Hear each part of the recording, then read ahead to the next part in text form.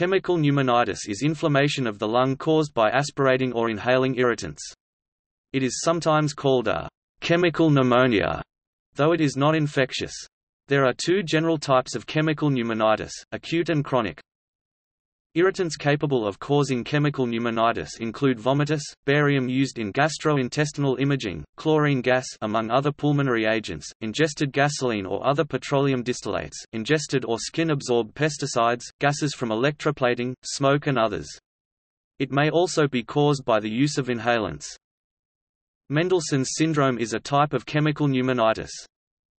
Mineral oil should not be given internally to young children, pets, or anyone with a cough, hiatus hernia, or nocturnal reflux, because it can cause complications such as lipoid pneumonia. Due to its low density, it is easily aspirated into the lungs, where it cannot be removed by the body. In children, if aspirated, the oil can work to prevent normal breathing, resulting in death of brain cells and permanent paralysis and/or brain damage.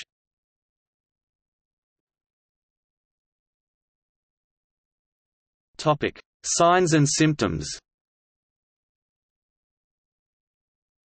Acute cough, difficulty breathing, abnormal lung sounds, wet, gurgling sounding breaths, chest pain, tightness or burning, chronic, persistent cough, shortness of breath, increased susceptibility to respiratory illness. Symptoms of chronic chemical pneumonitis may or may not be present, and can take months or years to develop to the point of noticeability.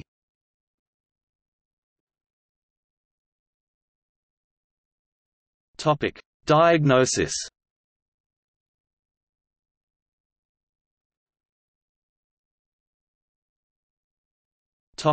Treatment. Intravenous steroids.